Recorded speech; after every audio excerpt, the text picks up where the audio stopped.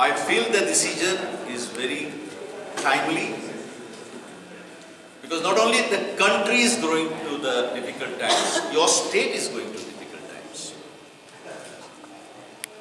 The decision of the BJP party at the central level and the state level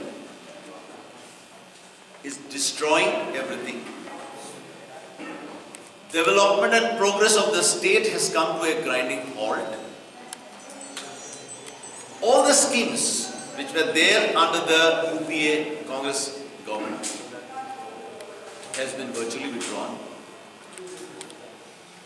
With the closing of the Planning Commission, special packages of development which were given to all the northeastern states have been withdrawn.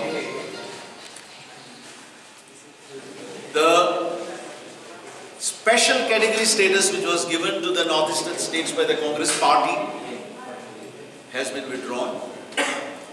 And the last nail in the coffin is this Citizenship Amendment Bill. Today, Northeast is burning because Citizenship Amendment Bill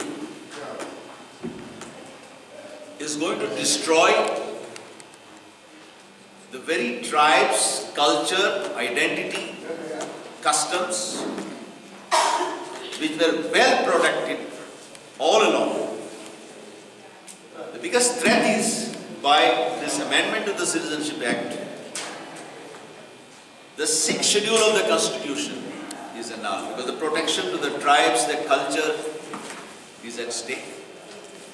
And therefore, the Congress party in all the 8 states of the Northeast have taken a decision to pass resolutions at the PCC level, at the district level, at the block level, and at the booth level, unit level, to condemn this amendment which is passed in the Lok Sabha and which is now pending in the Rajya Sabha. We have also decided to have a joint decision wherein I have requested the Northeast Congress Coordination Committee to call its emergency meeting, which is fixed on 21st at Guwahati. And we are going to take a decision so that we will start the agitation at every level to make sure this sinister design of the BJP party and government to destroy the Northeast is nipped in the bud, stopped. Today I was in Imphal, in Manipur. We have seen in Meghalaya, people are totally disillusioned. People are frustrated because whatever steps the BJP has taken, they had been anti-people, they had been anti-development, and they had been to destroy the very culture, the very identity of the indigenous people of Northeast. So I'm sure that today is just a beginning.